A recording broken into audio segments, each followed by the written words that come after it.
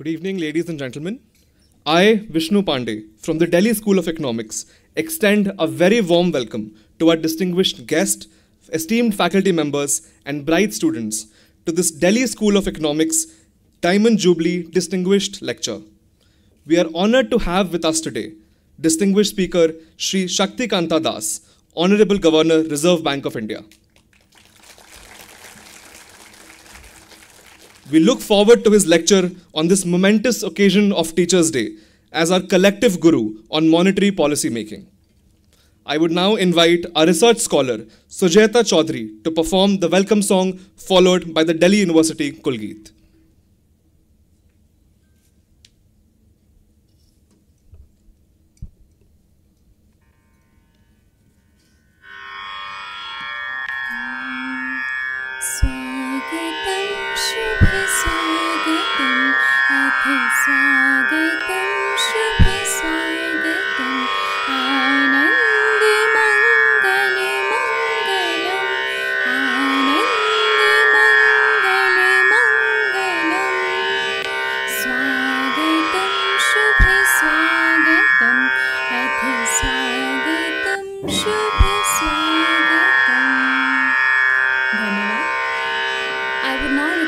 Everyone to kindly stand up as the University Kulgeet is being performed.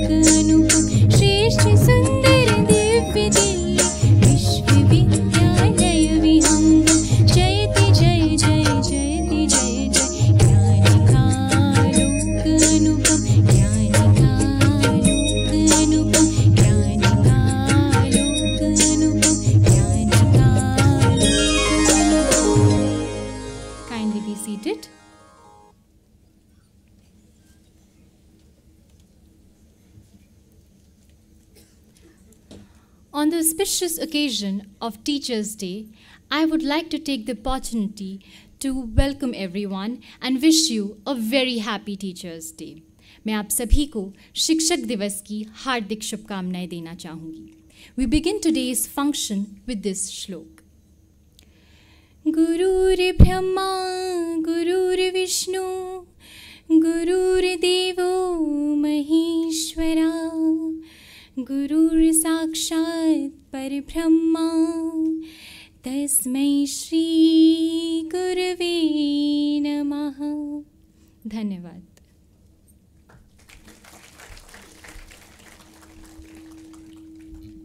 Thank you, Sujata. I would now like to invite Professor Pammi Dua, Director, Delhi School of Economics, to deliver the welcome address.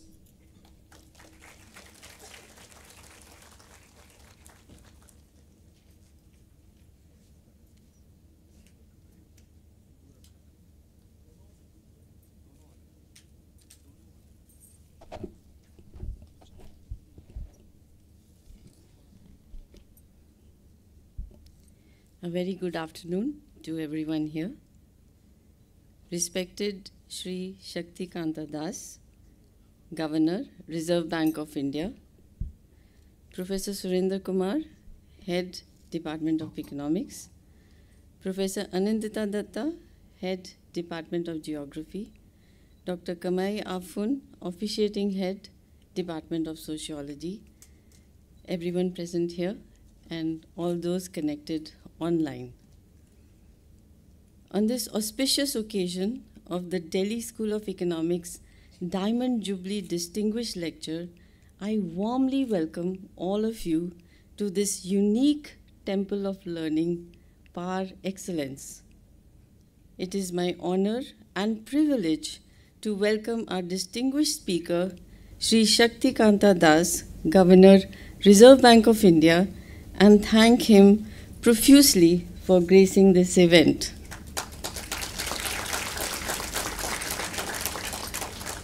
I am also pleased to welcome officials from the Reserve Bank of India and the University of Delhi, esteemed colleagues, staff, and students of the Delhi School of Economics.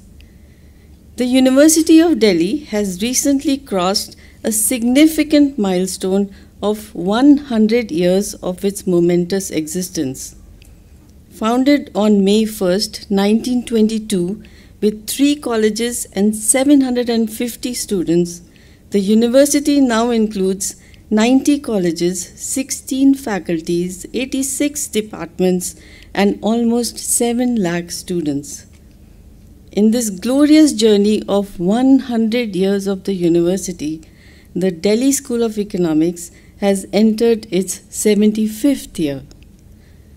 The Delhi School of Economics, with its constituent departments, economics, geography, and sociology, is a leading postgraduate institution of academic excellence in India.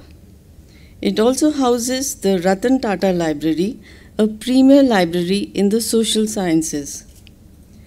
The founder director of the Delhi School of Economics, Professor V.K.R.V. Rao, along with India's first Prime Minister, Pandit Jawaharlal Nehru, President of the Delhi School of Economics Society, envisioned an institution that would produce students who could play an important role in the economic development and progress of the country. Professor Rao was also greatly influenced by the teachings of Swami Vivekananda and believed in fostering integrated human development through holistic education. The vision of our founder director was truly actualized through the hard work and earnest engagement of generations of its faculty, non-teaching staff, scholars, students, and alumni, who persevered to add glory to the institution and make Delhi School of Economics an exemplar center of excellence for teaching and research. To celebrate the rich legacy of 75 years of excellence, dynamism, and commitment to nurturing purposeful minds of this magnificent institution, the Delhi School of Economics has instituted the Diamond Jubilee Distinguished Lecture Series. We once again warmly welcome today's distinguished speaker, Shri Shaktikanta Das. Of course, he does not require any introduction, but I will say a few words. Shri Shaktikanta Das, Governor of Reserve Bank of India, has over 42 years of distinguished civil service, primarily in the areas of finance, taxation, investment, and infrastructure. Shri Das possesses a unique combination of experience in both policy formulation and implementation at the highest levels of state and central governments.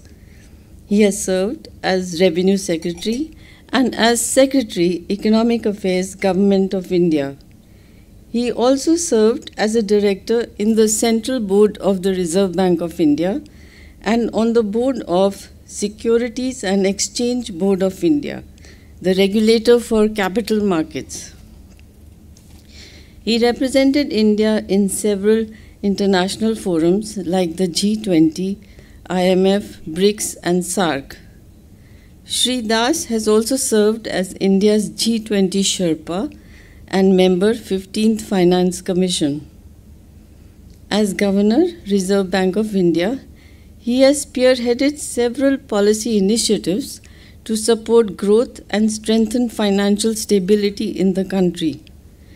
During the COVID-19 pandemic, he steered the Reserve Bank's response through conventional, unconventional, and innovative monetary policy and macroprudential measures to mitigate the adverse effects on the economy.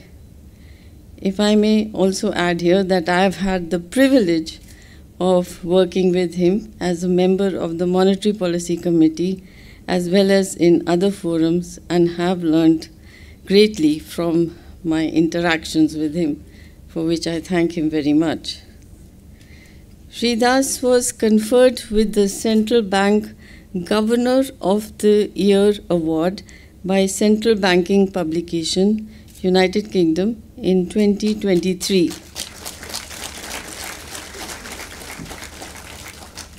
He has also been rated A+ by Global Finance magazine in their Central Bank Report Card 2023. Well, we are students here. We know the meaning of grades, but as governor, he has aced it. So he has A+. He was also conferred the Central Banker of the Year, Asia Pacific 2020 Award by the London-based magazine, The Banker. We warmly congratulate him for his stellar achievements and take great pride in welcoming him to the one and one only Delhi School of Economics. Thank you very much.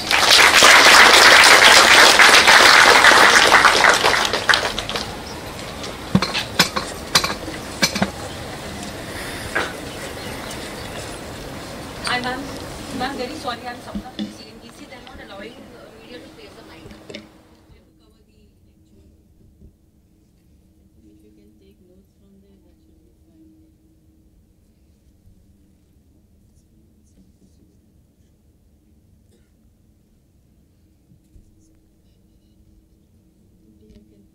So kind. Thank you, ma'am, for your address. I would now request Professor Pammi Dua, Director, Delhi School of Economics, to felicitate our distinguished speaker, Shri Shaktikanta Das.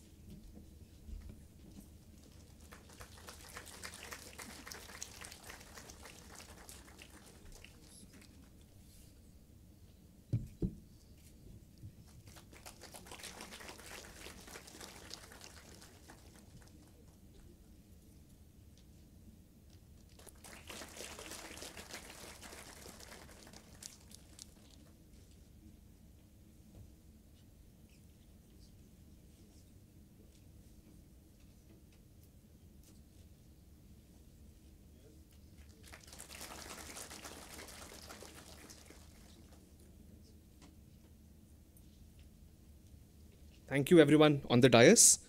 It is now my esteemed pleasure to invite our distinguished speaker, Shri Shaktikanta Das, to deliver the keynote address on the topic Art of Monetary Policy Making in the Indian Context. We welcome you, sir.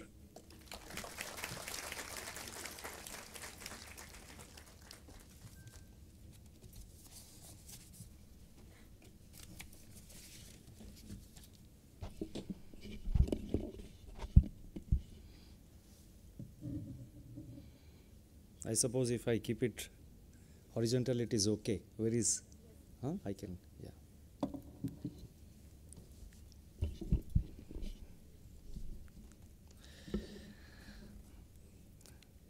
Professor Pammi Dua, Director, Delhi School of Economics. Professor Surender Kumar, Head, Economics Department, Delhi School. Professor Anindita Datta, Head of the Geography Department. Dr. Kamai Afur, Officiating Head of Department of Sociology, members of faculty, distinguished guests, dear students, ladies and gentlemen. At the outset, I would like to extend very warm greetings to all the teachers and students who are present here on the occasion of the Teachers' Day, which is an important event in the calendar of any educational institution and brings back to all of us memories of our student days in school or in college. And being here in this hall, in this auditorium, and speaking on the theme of monetary policy in this Vivekananda Memorial Hall brings back a lot of old memories of my student days here in Delhi University in the 1970s. I have attended in this hall, sitting somewhere there, so many seminars and so many events, so many speeches, and it brings back a lot of happy memories, great memories. So it takes me back almost more than 4 decades and revives a lot of pleasant memories. I am delighted to be here with all of you to celebrate the Diamond Jubilee celebrations of the Delhi School of Economics. This school has made a distinct mark as an educational institution of excellence and of institution of excellence of very high reputation both in India and abroad. The list of eminent economists and distinguished alumni associated with the Delhi School is long and impressive. The school has inspired generations of students to excel in diverse streams such as academia, research, government, and corporate sectors.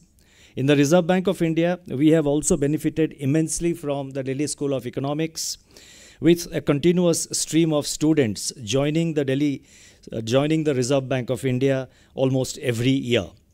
It's a matter of pride for me to be part of this momentous year in the history of this great institution, which has contributed immensely to the policy discourse of India. Today, I have chosen to speak on art of monetary policy making in the Indian context. As you would be aware, India formally adopted the flexible inflation targeting framework in 2016. In broad alignment with the prevailing global trends. The underlying principle of this framework is that a clearly articulated, legislatively mandated, numerical inflation target is the best foundation for overall macroeconomic stability. Low and stable inflation helps households and businesses in planning for long-term savings and investments, which ultimately drive innovation and productivity and sustainable growth. On the contrary, high and volatile inflation corrodes the economy by denting productivity and the long-term growth potential. Inflation also affects the poor most negatively. I have structured my talk in the following sequence. First, I would like to focus on the evolution of monetary policy in India, and this part I will try to be brief because I suppose many of you would be familiar with this. The second part, I will focus on key elements of the inflation forecasting framework, especially with reference to the forecasting process that the Reserve Bank adopts. The third part would focus more on the practical aspects of conduct of monetary policy under the flexible inflation targeting regime, especially in the recent years. And finally, I would touch upon monetary policy challenges at the current juncture. Let me first highlight on evolution of monetary policy since independence. And I will talk about from independence till about the global financial crisis. Broadly, the monetary policy evolution in this entire period has seen four stages, in very broad terms. In the 50s and 60s, during the 5-year plans, the focus was on credit planning. Then the approach of monetary policy was shifted to monetary targeting, which is basically focusing on money circulation, and this prevailed from 1985 to 98. The third approach was the multiple indicator approach from 1998 to 2016. And why I mentioned global financial crisis is that the rethink on the approach of monetary policy started with the onset of the global financial crisis in 2008. And from 2018 or 2016 onwards, we have the inflation targeting framework. As I said, during the 50s and 60s, As the country embarked upon planned economic development, monetary policy assumed a developmental role of meeting the credit needs of the economy as identified under the 5-year plans. It was expected that the monetary policy will primarily focus on making credit available for the development of the economy.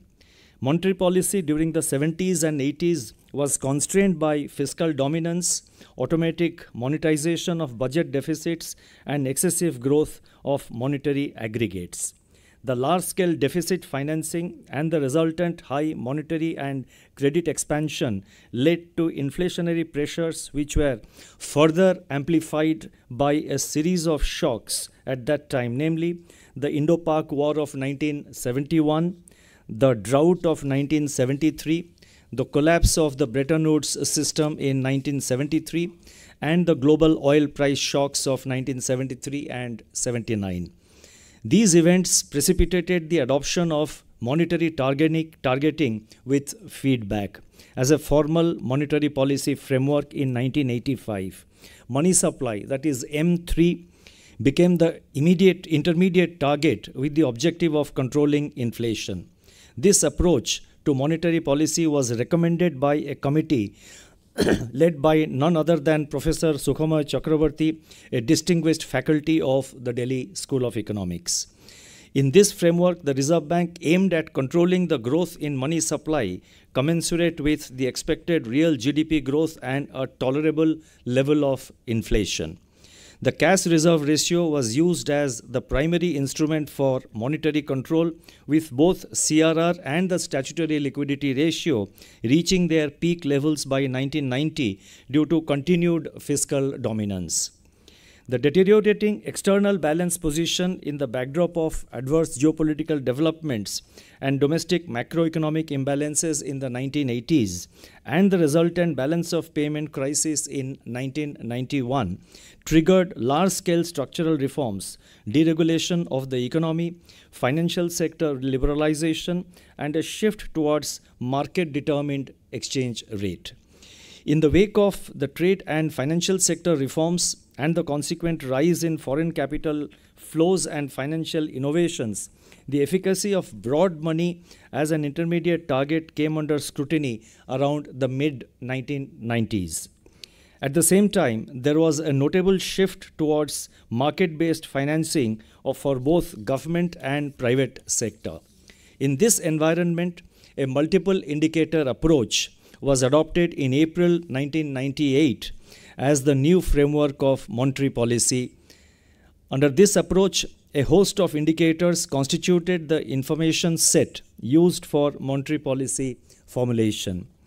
The restrictions on primary financing, which was imposed from 1997 onwards, the enactment of the Fiscal Responsibility and the Budget Management Act in 2003, that is the FRBM Act of 2003, and the consequent introduction of fiscal discipline provided enhanced flexibility to monetary policy, increased market orientation of the domestic economy, and deregulation of interest rates introduced since early 1990 domestic economy and deregulation of interest rates, which was introduced also at the same time.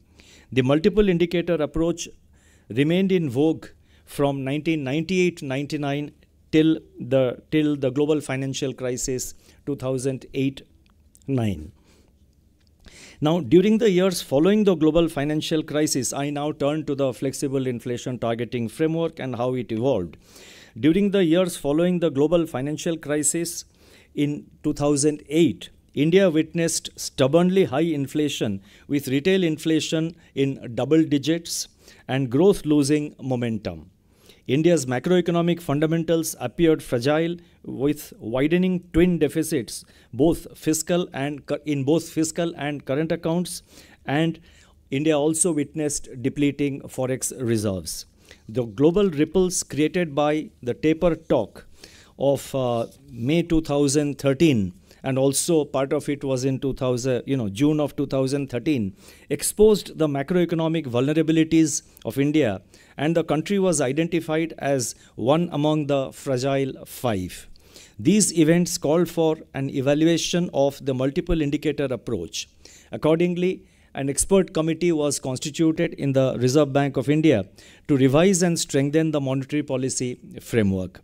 The committee recommended a shift to flexible inflation targeting framework, which was formally institutionalized with the amendment of the Reserve Bank of India 1934, and this amendment was done in the Parliament in May 2016. Incidentally, I was Secretary Economic Affairs in the Ministry of Finance at that time, dealing with the adoption of inflation targeting framework. The amended act gives a clear mandate to the Reserve Bank to maintain price stability, keeping in mind the objective of growth. Price stability has been numerically defined as maintaining a headline CPI inflation target of 4% with a tolerance band of 2%, that is plus minus 2% on either side. So if it is between 2 to 6%, it's not considered a failure of monetary policy, but the target remains 4%, and it is expected, it is mandated that the Reserve Bank should achieve the target of 4%. The tolerance band provides flexibility to accommodate growth and financial stability concerns, supply shocks, and measurement and forecast errors, and also and also on any unforeseen development that may happen, as we witnessed in the recent years. The target is set by the Government of India in consultation with the Reserve Bank every 5 years. So for the first part, from 2016 to 2021, the target was 5 years. The target was 4%, and thereafter the same target has been renewed for the subsequent 5 years. Another major change with the amendment of the Reserve Bank of India Act in 2016 was the shift from a governor-centric, that is the RBI governor-centric monetary policy decision-making process to a collegial decision-making body in the form of the Monetary Policy Committee. The Monetary Policy Committee, or MPC as it is commonly known, is entrusted with the responsibility of deciding the policy repo rate with the objective of achieving the inflation target, keeping in mind the objective of growth. I am happy to recall that Professor Pami Dua was an esteemed member of the first MPC, and the Reserve Bank benefited immensely from her distinguished academic rigor and practical insights. I'm also happy to see in the audience Professor Chetan Ghate, who's here, and he was also a member of the first Monetary Policy Committee, from 2016 onwards. The decisions of the MPC are taken by a majority of votes among the members present. In the event of a tie, the governor has a second vote or a casting vote. After the conclusion of every monetary policy meeting, the Reserve Bank publishes the resolution adopted by the Monetary Policy Committee. In addition, the governor's statement and press briefings are the other modes of policy communication. The minutes of each of the members of MPC are also published exactly after 2 weeks of the conclusion of the Monetary Policy Committee meeting, and that is provided for in the law in the interest of greater transparency. Similarly, every 6 months, the Reserve Bank comes out with a monetary policy report which broadly captures the way the monetary policy has evolved, the way the macroeconomic situation has evolved over the previous 6 months. Now, all these provisions add to transparency of the whole process and better communication of the whole process. Now, this is a forward-looking monetary policy, and which has therefore underlying which is the importance of forecasting. So I would now like to therefore focus on aspects of the forward-looking monetary policy and the importance of forecasting. As monetary policy works with long and variable lags, the forecasts of key economic variables play a vital role in the conduct of monetary policy. It is for this reason that inflation targeting framework is also termed as inflation forecast targeting framework. To take a real-life analogy, the conduct of monetary policy is like driving a car on a road with potential ditches and speed bumps. The driver needs to see them ahead and in time to regulate the speed of his car. And to negotiate the ditch or the speed bump smoothly. If the driver reacts suddenly to a speed bump, he runs the risk of losing control and causing an accident. Therefore, a successful conduct of monetary policy depends critically on credible forecasts of key variables like inflation and growth. In other words, monetary policy has to be forward-looking. Rear view mirror can lead to policy errors. The forecasting process followed at the Reserve Bank has three broad components. They are nowcasting, short-term forecasting, and medium-term forecasting. Am I making sense? Or should I switch over to, is it okay? Okay, right. The first component of nowcasting, the first component of these three approaches, that is nowcasting, it uses high-frequency coincident indicators for the current month or the quarter that are available ahead of the official data releases on inflation and growth. This is augmented with informed judgment based on extensive discussions with subject area experts, forward-looking surveys which the Reserve Bank conducts from time to time, and market intelligence. The second component comprises short-term forecasts for up to 1 year. These are generated from semi-structural models that employ time series and econometric methods using aggregate and disaggregated data and information from forward-looking surveys and lead indicators. The third component involves generating medium-term forecasts and alternate scenarios using what we call the QPM, that is the quarterly projection model. This framework has been widely accepted, that is the QPM framework has been widely accepted and adopted by modern central banks operating under the flexible inflation targeting regime. Its main purpose is to generate medium-term projections and policy analysis consistent with achieving the inflation target or the mandate set under the inflation targeting framework. Each of these three components which I mentioned, that is the nowcasting, the medium-term forecast, and the QPM model, each of these three components, they have different forecasting horizons and hence different approaches. These forecasts therefore become the backbone of the monetary policy decision-making process. I would now like to turn to conduct of monetary policy under the flexible inflation targeting framework, and here let me highlight the following points. Now, I would like to sort of highlight here how the monetary policy, the inflation targeting framework, how it has been used from 2016 onwards, especially the period when the growth seemed to be slowing down in 2019. In view of the tepid growth outlook for 2019-20, the Monetary Policy Committee, that is MPC, moved into a rate easing cycle from February 2019 to stimulate economic activity. During February to October 2019, the policy repo rate was reduced by 135 basis points from 6.5% to 5.15%. Also, the stance of monetary policy was changed from neutral to accommodative in June 2019. If some of you or if all of you have seen the resolution of the monetary policy, there are broadly two major announcements which we make. One is what is the policy repo rate, whether we are increasing it, reducing it, or we are maintaining status quo. The other thing which we say was what is the stance of monetary policy. And the stance of monetary policy basically reflects the approach of the monetary policy and how it sees the, what is his broad approach in current times, at the current, at present, and how it sees the next few months and what would be its overall approach. So therefore, usually when we are in a rate tightening cycle, it's called, it's in a tightening mode. When we are in a rate easing cycle, we are in an accommodative mode. And there is something called the neutral stance also, which is neither accommodative nor tightening, which basically means that you are, it is wait and watch. At the moment, our monetary policy stance is withdrawal of accommodation. I will talk about it, more later.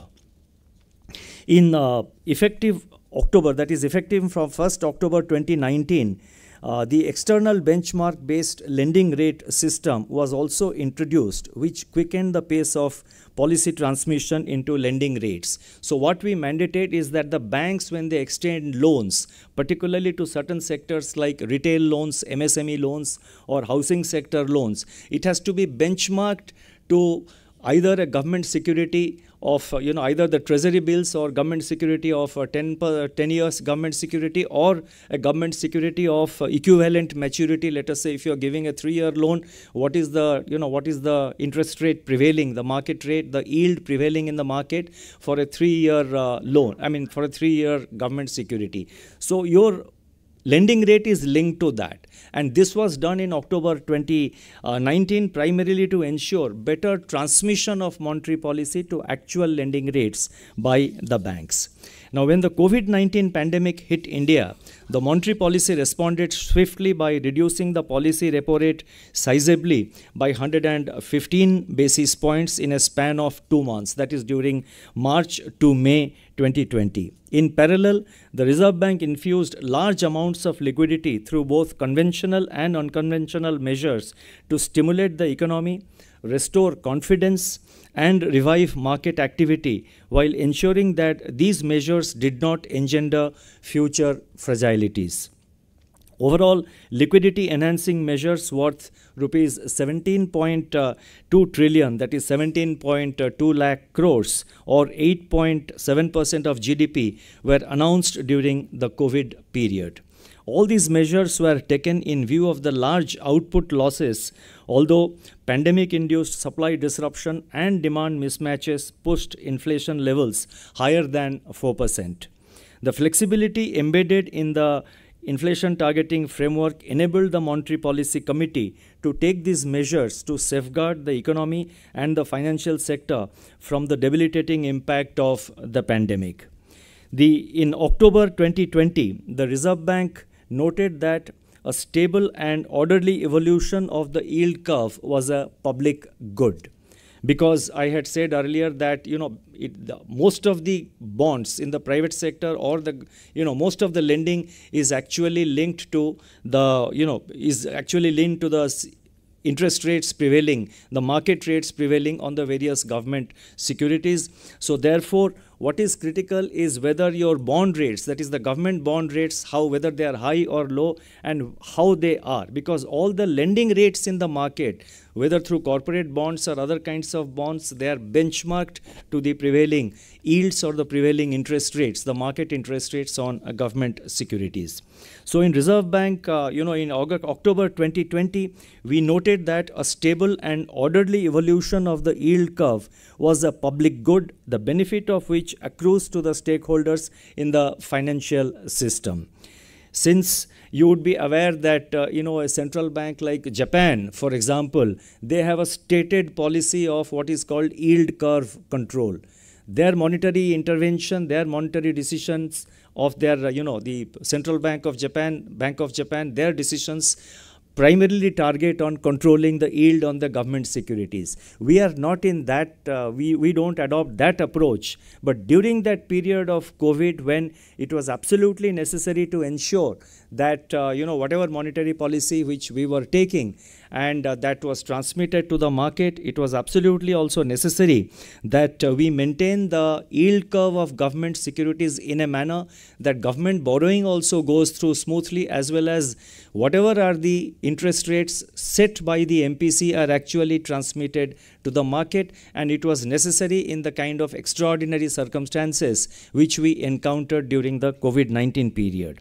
But yield targeting is not a part of our policy in normal times. It was only for a temporary period that we gave a forward guidance, wherein we only said that it is a public good, the benefit of which generally accrues to all stakeholders in the financial system.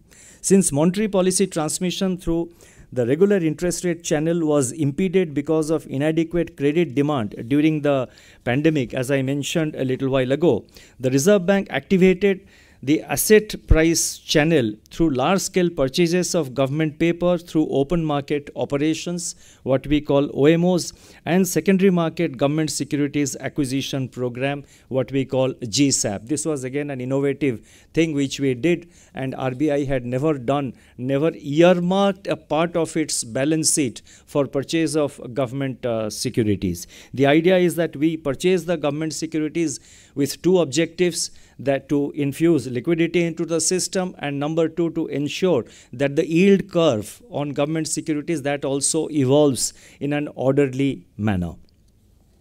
Large purchases of government paper softened the GSEC yields, which in turn facilitated the lowering of the yields, that is the interest rates, on all instruments priced off the yield curve. The pandemic-induced liquidity measures that we undertook in India by the Reserve Bank were unique in several ways. Why I am saying unique is that it is unique compared to the approach which was adopted by most of the central banks around the world, especially the advanced country central banks. And our decisions and policy was unique in several ways. Let me list them out. Number one, liquidity was provided only through Reserve Bank's counterparties for on-lending to stressed entities and sectors. In that sense, most of it was targeted and not open-ended. In other words, when we injected liquidity through the banking system, it was specified that it is targeted towards the MSMEs, or it is targeted towards the small size NBFCs. So it was targeted, it was not open-ended, because if you just in an open-ended manner you just put in liquidity into the system, it can create asset price bubbles which can again backfire and which can hit you back. So therefore, whatever liquidity we injected, they were targeted, and they were also provided through Reserve Bank's counterparties, that is mostly banks and all India financial institutions like the NABARD, the SIDBI, and the National Housing Bank. The second uniqueness about our approach was that asset purchases program, that is GSAP, Government Security Acquisition Program, was announced for a limited period of 6 months and was much smaller in size than advanced economies. And this was confined to government securities in the secondary market. Third, collateral standards were not diluted in the lending facilities. 4, loan resolution frameworks for COVID-19 related stressed assets of banks and NBFCs. We announced a regulatory framework for treatment of the stressed assets of the banks, because we announced a moratorium on repayment of bank loans for 6 months. And then because of the COVID pressure and because of a stoppage of economic activity, naturally the loan terms and conditions of large number of loans had to be restructured. So while doing that also, the loan resolution framework, or what you call the loan restructuring framework, that also they were not open-ended, and they were subject to achievement of certain financial and operational parameters. This is something which we learned from past experience, because in the past experience, most of the restructuring framework which were announced by the Reserve Bank, this kind of parameters and guardrails were not imposed. As a result, it was found later on that the restructurings were done for periods, or for, the installments were fixed in a manner which were highly impractical and not at all feasible, leading eventually to a mounting size of non-performing assets, or what we call stressed loans or bad loans. So learning from past experience, this time our resolution framework was not open-ended, but we imposed that after restructuring, this is the kind of financial parameter, this is the kind of operational parameter the business entity should achieve. And 5, most of the liquidity injection measures had pre-announced sunset clauses, which helped in an orderly unwinding of liquidity on their respective terminal dates without de-anchoring market expectations. You see, it's much easier to infuse liquidity into the system, but it's very difficult to pull it back, because the market gets used to it. Every economic player in the market, everybody gets used to it. And then suddenly when you squeeze it, then it becomes, it creates a lot of disruption in the financial system. And also for central banks, it becomes a very difficult decision to take, to decide on the timing of withdrawal. So most of our liquidity injection measures were announced for 1 year period or 3 years, so that the banks and the other borrowers who availed this liquidity, they knew that they have to return it in 1 year or in 3 years. Now this enabled them to plan their activities in a manner which will enable them to return that liquidity, return that money to the central bank, that is to the Reserve Bank, after 1 year or 3 years. And so therefore that is something which Reserve Bank we did, and in that sense it was quite unique, because most of the advanced country central banks injected liquidity, and later on it becomes very difficult to withdraw it, and we are currently witnessing it with many advanced economies, central banks still trying to take out the liquidity. And when they are now trying to take out the liquidity, we are hit by fresh crisis arising from the Ukraine war, and now with all that is happening around the world. So therefore a copy of this speech will be uploaded in the RBI website, so you can have a look at it. So basically what I'm saying is that, going by past experience and working as a team, the Reserve Bank was able to, we were able to sort of adopt a completely unique and innovative approach, which has enabled the Reserve Bank to sort of roll back the COVID time special measures which were undertaken. And unless you roll them back in time, it will sort of undermine financial stability. And that is one of the fundamental reasons for the fact why we have, there are other factors also, but this is also one of the reasons, for the fundamental reasons for why, as to why we see financial stability, banking sector stability and overall macroeconomic stability in our economy. Now, let me now focus on the global upsurge in inflation and monetary tightening cycle. I talked about the COVID period. Now let me move to the post-COVID period. In early 2022, inflation in India was expected to moderate significantly with a projected average rate of 4.5% in 22-23. This was premised upon an anticipated normalization of supply chains, the gradual ebbing of COVID-19 infections, and a normal monsoon.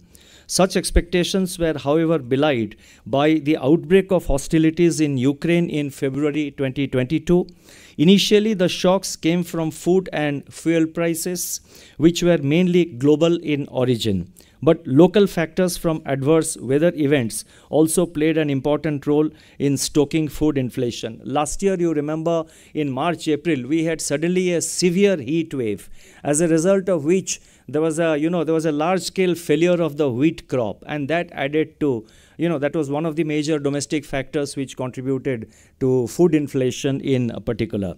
Now, these shocks to inflation, all these shocks to inflation got increasingly generalized over the next few months. Under these circumstances, the monetary policy quickly changed gears by prioritizing inflation ahead of growth in April last year, that is in April 2022, and changed the stance of monetary policy from accommodative stance to withdrawal of accommodation in June 2022. So this is what I had referred to earlier. Now the stance of monetary policy is withdrawal of accommodation.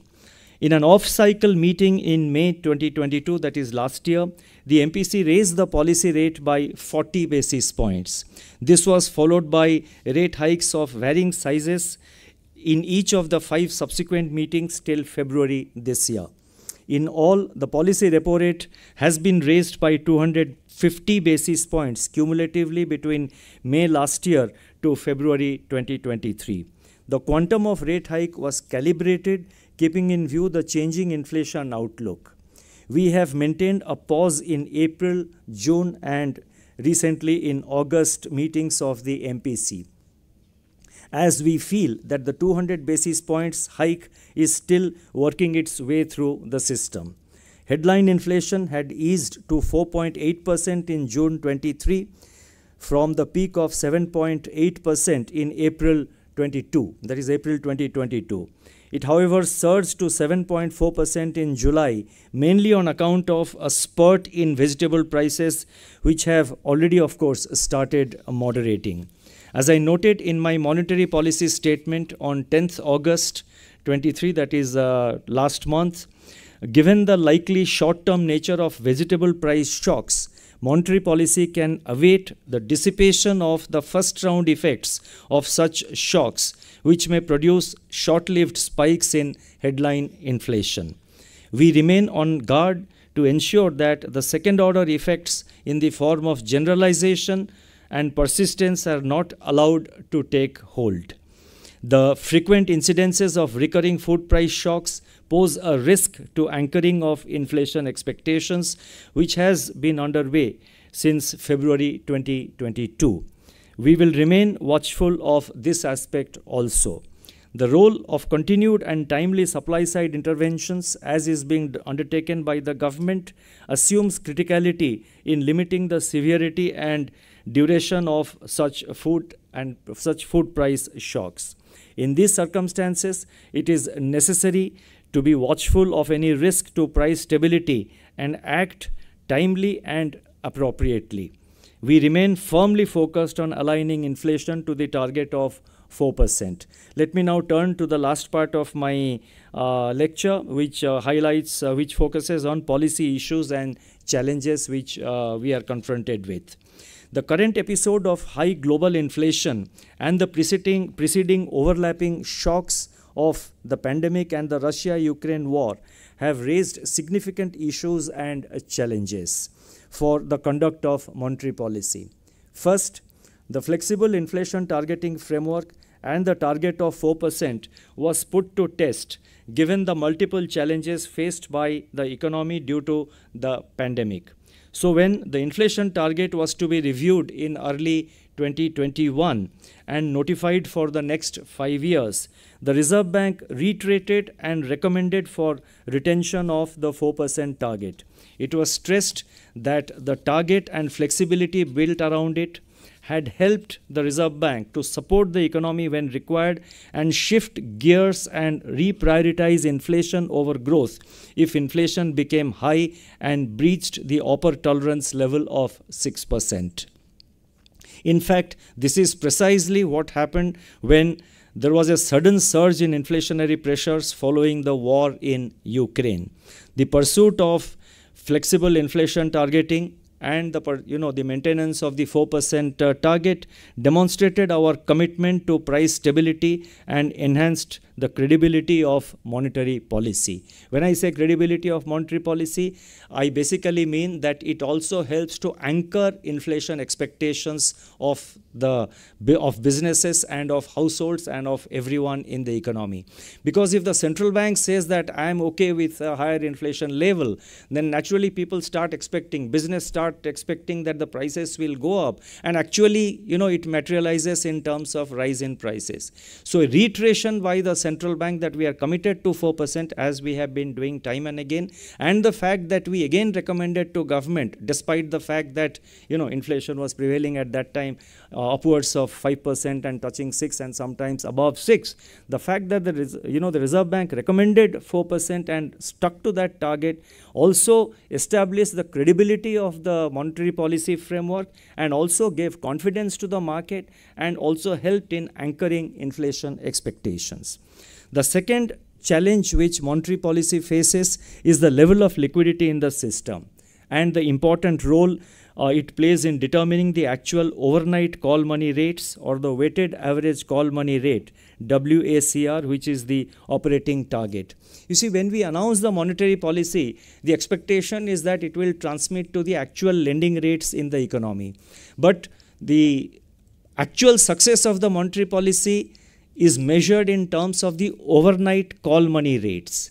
And of course, later on, whether the rate is transmitting into the bank loans and to the other loans which are taking place in the market, which are being loans which are granted in the system by banks or NBFCs. But primary instrument, primary measure of success of monetary policy is, monetary policy reflects itself in the overnight call rates, or what we call the WACR, that is the weighted average call money rates, which is the operating target of monetary policy. So the operating target, the overnight call rates should ideally be the same as the as the policy repo rate. If the policy repo rate is 6.5%, then by and large the WACR, that is the overnight call rates, also should be around 6.5%. Now monetary policy, our policy rate is 6.5, 6.5. So the overnight call rates also should be around 6.5%. Now the MPC decides the policy repo rate and the stance of monetary policy. Thereafter, it is the Reserve Bank's responsibility to conduct its liquidity management operations in consonance with the decision of the MPC. During the pandemic, while the MPC reduced policy repo rate by 115 basis points within a span of 2 months, the Reserve Bank infused significant quantum of liquidity, driving the overnight call money rates closer to the reverse repo rate. That is, less than the repo rate. Repo rate that time was 5.15%, but the reverse repo rate was 3.35%. Because we infused large quantum of liquidity in the system, the overnight call rates were hovering around 3.3 or 3.35%. And it was done by design to ensure that the actual overnight call rates are low, and that the actual affordability of businesses to avail credit also is improved to that extent. Now, this was done to stimulate the economy, restore confidence, and revive market activity in consonance with the accommodative stance of monetary policy. As the MPC's focus shifted to withdrawal of accommodation last year in June, in the wake of surge in inflation following the commencement of war in Ukraine, the Reserve Bank's liquidity management operations focused even more on gradual and calibrated withdrawal of surplus liquidity in a non-disruptive manner. Actually, we had, because of the preset dates by which, that is the 1 year or 3 year period for which the liquidity was injected, already in the, in the automatic mode, liquidity was coming back. Besides that, from 2021 onwards, we had also introduced something called the variable rate reverse repo operations. I am not going to detail into it. It is there explained in a footnote of this paper. You can refer to it. So when the withdrawal of accommodation became the stance of monetary policy last year in June, we also renewed our efforts and started pulling out liquidity even more. And this was done in a very non-disruptive manner. The objective was to reduce the size of the liquidity surplus in the system to a level consistent with the prevailing stance of monetary policy. Overall, liquidity management by the Reserve Bank has been nimble-footed and agile while responding to evolving circumstances. The third aspect, the third challenge which we face is, and which is something which we have learned and which our experience has shown, is that our experience in recent years shows that supply shocks have become more frequent, with profound implications for inflation management and anchoring of inflation expectations. A key risk of sustained high inflation is that it can de-anchor inflation expectations. It is therefore important to remain vigilant and take necessary steps in a calibrated and timely manner to keep expectations firmly anchored. The Reserve Bank has been quick and calibrated while navigating through such turbulences. We look through fleeting shocks, but remain prepared to undertake policy responses if such shocks show signs of persistence and getting generalized. In such a scenario, monetary policy has to focus on containing the second round effects. Fourth, price stability and financial stability are complementary to each other. In fact, price stability is an anchor for financial stability. But sometimes the trade-off between the two becomes a close call, as demonstrated in the recent banking sector turmoil in some advanced economies. We witnessed the failure of a few commercial banks in the United States, and the failure of the Credit Suisse, which is a large institution in Switzerland. Now, after a near zero policy rate for a prolonged period, central banks in these economies started raising interest rates aggressively in 2022, which contributed to stress in certain banks in these economies. In contrast, our battle against inflation is not constrained by financial stability concerns. In fact, even during the COVID phase, we continuously took measures to strengthen financial stability. The Reserve Bank has adopted a prudent approach and taken a number of initiatives to revamp regulation and supervision of banks, NBFCs, that is non-banking finance companies, and other financial entities by developing an integrated and harmonized architecture. Our banking system remains resilient and healthy with improved capital ratios, asset quality, and profitability. Fifth, central bank communication plays a very vital role in on-ground efficacy of monetary policy.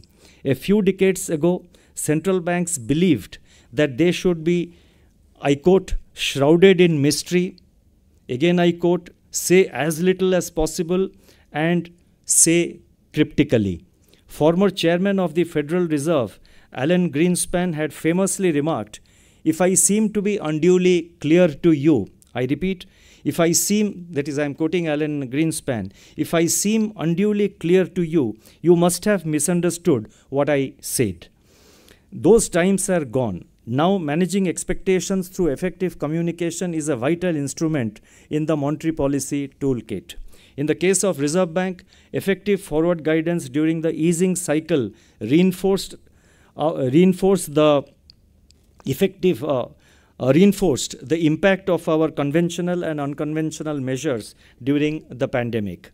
At the height of the pandemic during 2020 and 21, the MPC prioritized growth over inflation. In fact, when inflation was above the upper tolerance level of 6% in July-August 2020, we provided both state and time-based forward guidance of continuing with accommodative stance of monetary policy as output remained well below its pre-pandemic levels. Besides, our forecast also showed that inflation was likely to soften gradually. In the second half of 2021, inflation eased in line with our assessment. In the tightening phase, which commenced in April-May 2022, that is April-May last year, the scale and nature of communication has been appropriately fine-tuned and calibrated to ensure successful transmission of policy rate hikes. The focus has been on anchoring of inflation expectations by emphasizing our firm commitment to realign inflation with the target. Overall, central bank communication has to be balanced. Too much of it may confuse the market, while too little may keep it guessing. We tread a very fine line and constantly endeavor to refine our communication strategies. Now, let me conclude by saying that monetary policy framework in India has evolved in line with the developments in theory and country practices, the changing nature of the economy, and developments in financial markets. Within the broad objectives, the relative emphasis on inflation, growth, and financial stability has varied across monetary policy regimes since independence. Our experience during the inflation targeting regime provides some useful lessons for conduct of monetary policy. First, being proactive and nimble-footed during a crisis gives one the ability to respond speedily to fast-paced and overwhelming developments. Second, policy measures should be prudent, targeted, and calibrated to the need of the hour without being tied down by any existing dogma or orthodoxy. Third, monetary policy actions, when needed, should be backed up by appropriate regulatory and supervisory measures, including macroprudential instruments, to reinforce the policy impact and its credibility. Fourth, guidance and confidence need to be provided to the market and the wider public through effective communication as part of the endeavor to anchor inflation expectations and sentiments appropriately. All these principles were firmly embedded in our actions during the multiple shocks in the recent period. Alan Blinder, who wore both hats of both the hats of being an academician and a practitioner once said, I quote, "Having looked at monetary policy from both sides now, I can testify that central banking in practice is as much an art as science," unquote. As students of economics at this prestigious Delhi School of Economics, I am sure you are well versed with the science of monetary policy as a macro stabilization tool. I took this opportunity to throw some light on the art of monetary policy making from a practitioner's perspective, especially in a dynamic and uncertain environment as we witnessed in recent years. As we continue our journey ahead, we remain clear in our focus, flexible in our approach, and determined in our efforts to strengthen India's macroeconomic fundamentals and support its growth story. I'll stop here. Thank you very much for your hearing.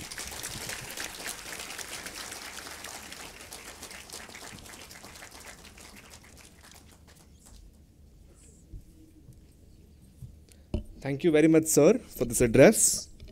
We now move to an interactive session full of questions and answers with our distinguished speaker, and I request Professor Pammi Dua to take it forward. Thank you very much. Thank you very much for an excellent exposition of the developments in monetary policy over the years and how monetary policy has successfully been applied to combat crises of various kinds as well as combat inflation, and how India has come out to be a role model for other countries in terms of monetary policy making. And I think you have summed it up very well in saying that the art of monetary policy lies in adopting a scientific approach to monetary policy. So I am sure that our students here would have understood the lecture very well. So I will now open the floor to questions. We don't have a lot of time, and I will take about 2 or 3 questions. So those who would like to ask some questions can raise their hands. Yeah, some students first. I would like to see hands from students, then we can move to faculty. Okay, if someone can give the mic there, please give your name and also the program you have enrolled in here. Good evening, sir. Thank you for the lecture.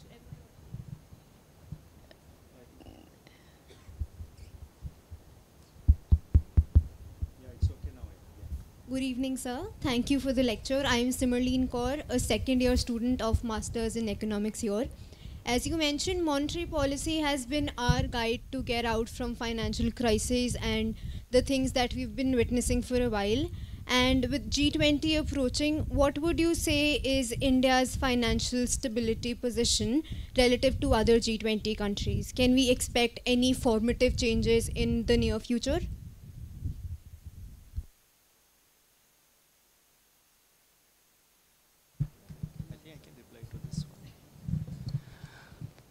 You see, so far as our financial sector is concerned, I have said it multiple times elsewhere, it is resilient and stable.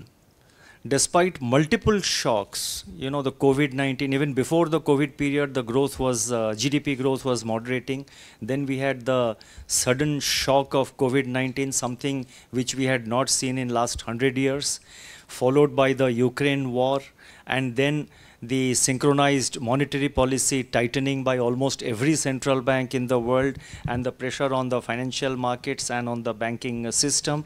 Through all these multiple crises and all these overlapping shocks, our financial sector, consisting of the banking sector, the NBFCs and other financial entities, they have remained resilient and stable, and that is thanks to the approach which the central bank, that is RBI, has taken, and also the kind of fiscal support which came from government, which was again very calibrated and targeted. Fiscal support which was extended by the government. Our financial sector remains stable.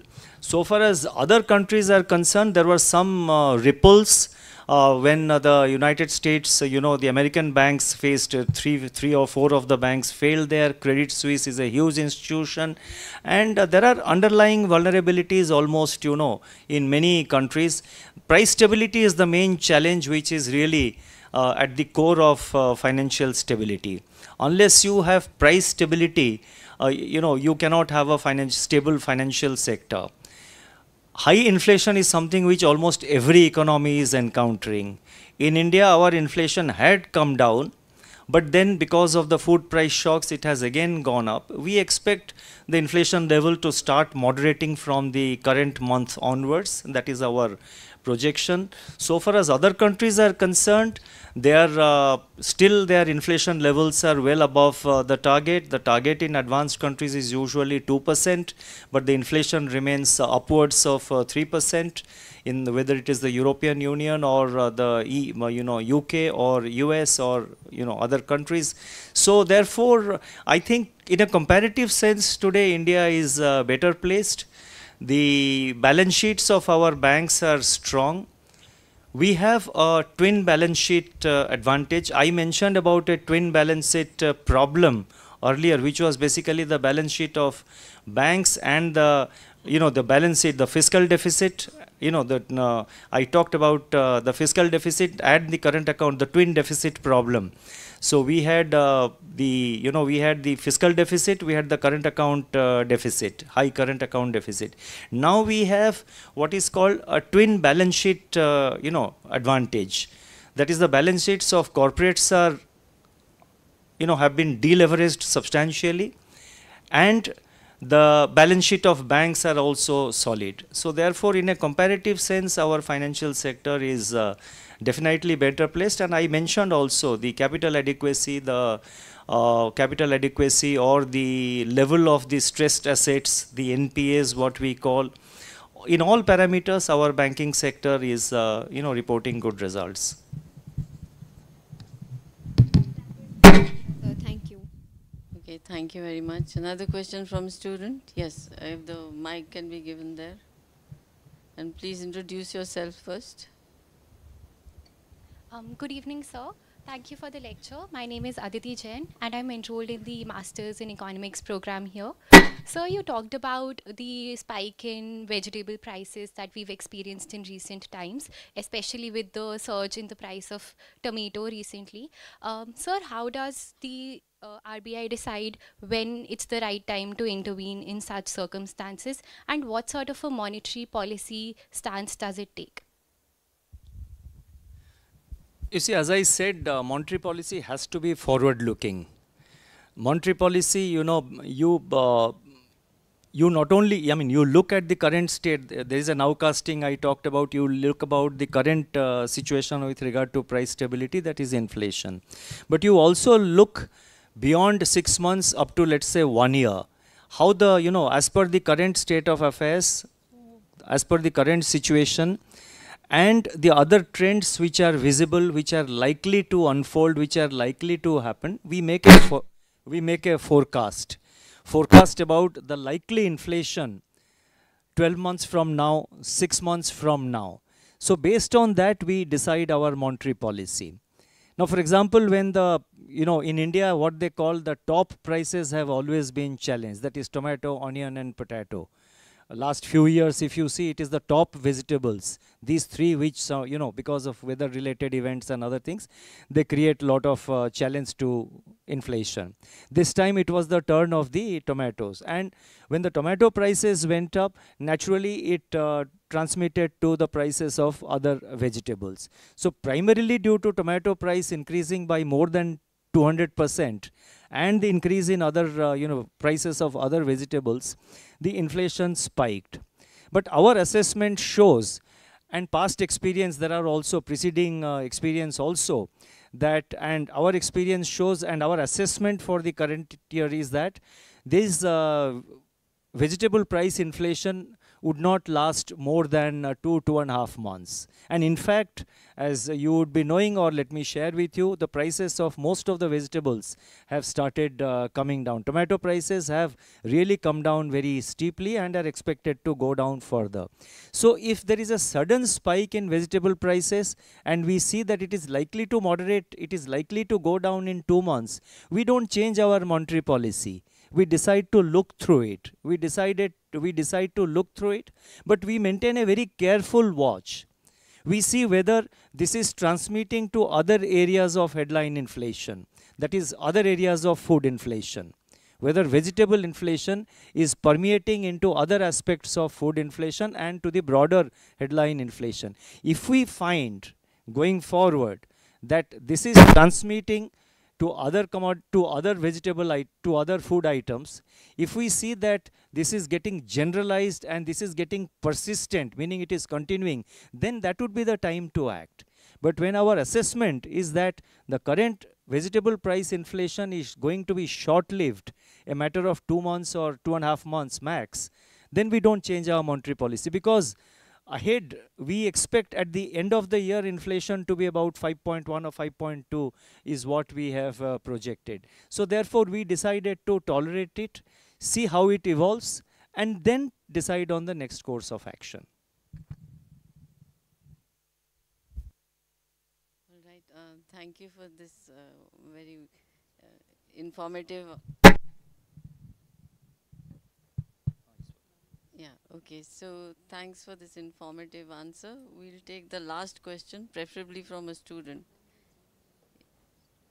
Okay, we have two, so maybe we'll take two. So we'll start from my right side. If you please introduce yourself first. Thank you, sir, for this insightful session. I'm Swasti Mishra, second year master's student from the Department of Economics. My question is that UPI has been a remarkable movement in the context of India. How can RBI and the government increase its penetration, especially in the rural areas? And what have been the biggest roadblocks in UPI implementation and penetration? You see, this is one of the high priority areas. This is a priority for the Reserve Bank and also a priority for the government. And we want to, today UPI is available, I think countrywide it is available, but still there is considerable scope, still there is a lot of uncovered distance to cover. You have, number one, the aspect of connectivity, you know, that is mobile connectivity or the internet connectivity. That is one aspect. So therefore, there are shadow areas where internet connectivity is poor or it is not there, particularly in the extremely remote areas, etc. So on the one hand, the government is focusing on what is called the spreading the Bharat net. That is, you know, throughout the country they are laying these optical fiber cables to make internet available throughout the country, including the remote areas. So far as Reserve Bank is concerned, we are now, you know, we have launched recently methods of, you know, making UPI payments in areas where there is no internet facility or where internet facility is poor, by a system of creating a wallet facility in the mobile phone. That is, you load a certain amount to your, you know, amount of money, create a wallet, a digital wallet, which you can operate through your mobile phone, and you can do a transaction with the merchant. And when you come to the, you know, an area where the, let us say the internet connectivity is better, immediately it, you know, your sort of that, in any case, wallet is a money which you have already drawn. It's like you are keeping it in your purse. So, and you have made payment by using your mobile phone. And the merchant also will have, you know, way of sort of, when he goes to a nearby area, so he'll be able to get that cash into his account. The other challenge has been that still there are large number of, so first thing I said is internet connectivity, on which both government and the RBI are working. Government is extending the, you know, the internet connectivity throughout the country, and RBI is introducing this kind of innovative methods. The second area is that still we have large number of feature phones, that is not smartphones, but the old type push button phones. Usually, you know, they are not conventionally they are not compliant to UPI, but that has now been enabled through technology. We have enabled you know, feature phones also to make payments. That is the second area. And so it is a question of time. People are getting used to it. You will be amazed to see the, you know, the level of interest that you see even in semi-urban or even in rural areas. The level of interest and the pride which people take in using a QR code and the mobile phone and making the payment and getting a message. It gives a sense of pride and a sense of, you know, I'm not exaggerating, but a sense of power, look, I made my payment through the mobile phone. So it's a matter of time. UPI has become an international model now. It is, everybody in the G20 discussions over the last 1 year, I have seen there is a lot of interest across the world. And we are now trying to connect, develop interoperability between our UPI and similar systems in other countries. We have already launched that with Singapore. So Singapore's Pay Now and India's UPI are now interoperable. We are working with a few other countries also to make it interoperable. So with regard to challenges, I broadly explained these are the two. And third is the people's knowledge, involvement, for which we are doing a lot of advertisements, lot of not just advertisements in the television channels in some high profile events like the IPL or the one-day cricket or T20, but we also do a lot of advertisement through the local FM channels, through vernacular newspapers, through awareness campaigns which the RBI and the banks together we organize in smaller localities in rural areas. Thank you. Thank you, sir. It was truly enlightening.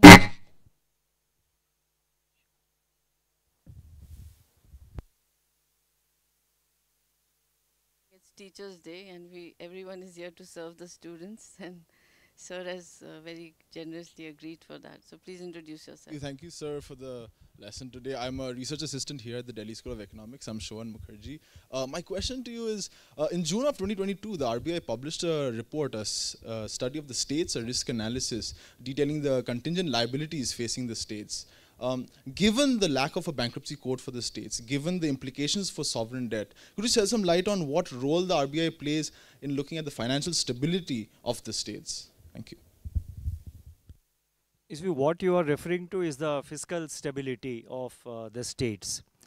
There, the Reserve Bank, it is for the government of India, in the sense that first thing is it is the responsibility of each state to be fiscally prudent, to be fiscally responsible.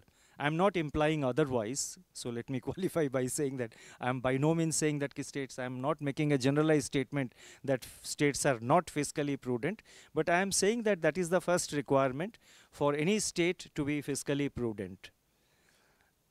And again, let me emphasize for the benefit of our, a few friends from media, don't take it otherwise. I'm not saying that, I don't want to see a headline tomorrow, RBI governor says that states are imprudent. I'm not saying that.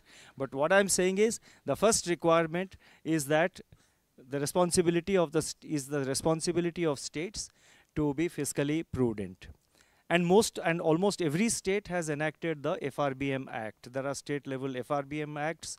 The states have also their own debt to GSDP targets.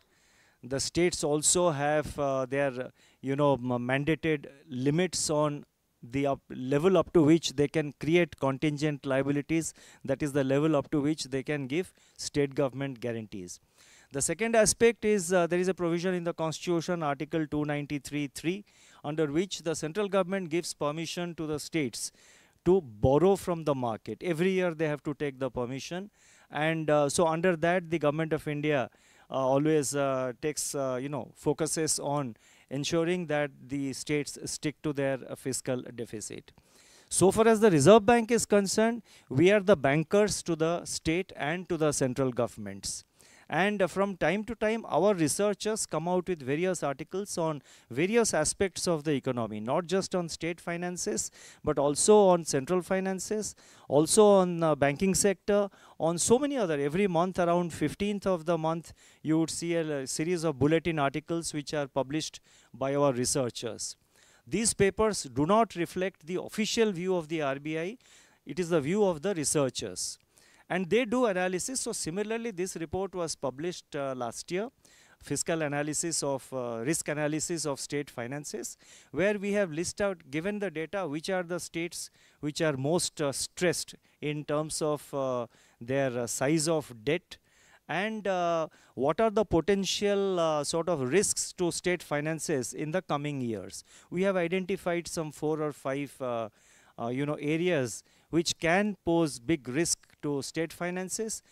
The objective is primarily to sensitize the states that these are the areas of concern and impress upon them that they need to look at this. And we have every year a conference of state finance secretaries which is held in RBI, and we sense it's our, as the banker to the state governments, it's our job, and it is there's an expectation that we should sensitize them also about the potential risks, and that's what we do. Thank you.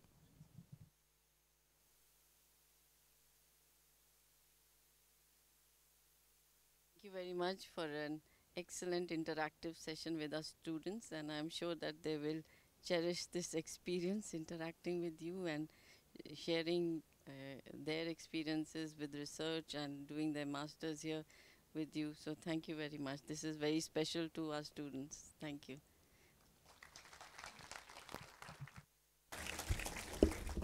I would now like to call upon Professor Surinder Kumar, Head of Department of Economics, to deliver the vote of thanks.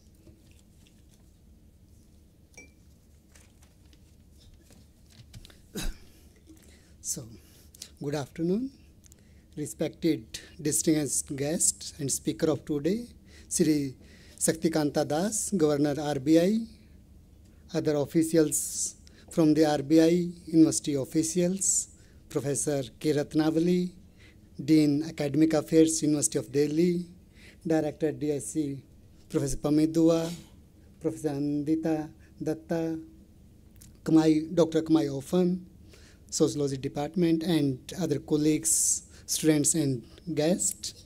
So I feel honored and privileged in proposing this vote of thanks on this special occasion when we have this special lecture or distinguished lecture by the RBI Governor, which is of special significance for the DSE community. This DSE Diamond Jubilee distinguished lecture by Shri Shaktikanta Das, Governor RBI, on art of monetary policy making. The Indian experience has been very insightful and full of learnings, and it is a great opportunity for all of us to learn the nuances of the monetary policy in the country in practice, not from just the top central banker of the country, but the top central banker of the world. And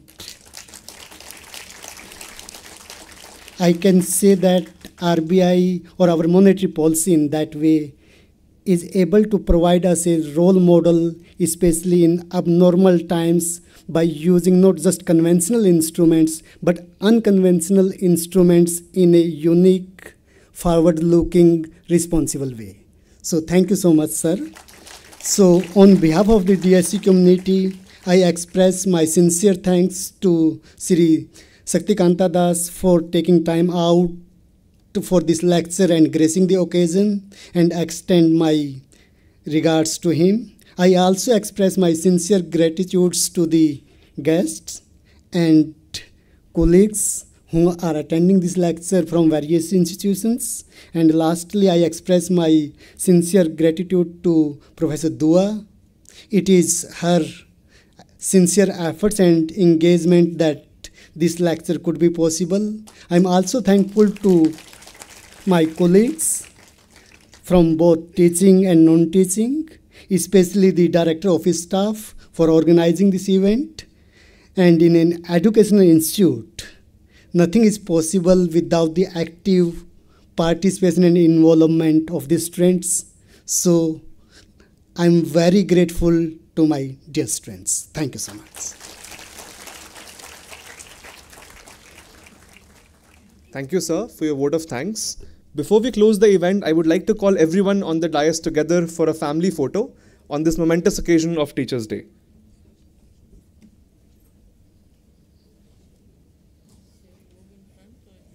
I think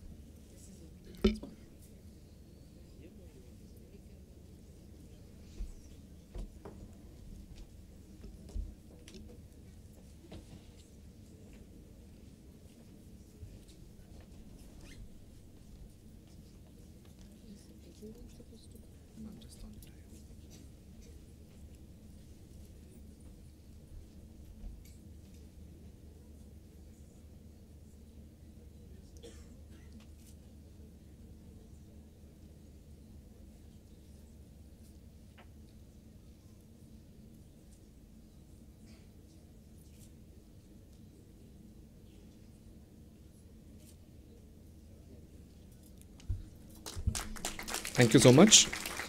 I thank all our audience members, esteemed faculty, and all our guests for their presence on today's event. All the guests and faculty are requested to move to room number 107 for refreshments on the first floor. I request everyone else to be seated and move in an orderly fashion. Thank you.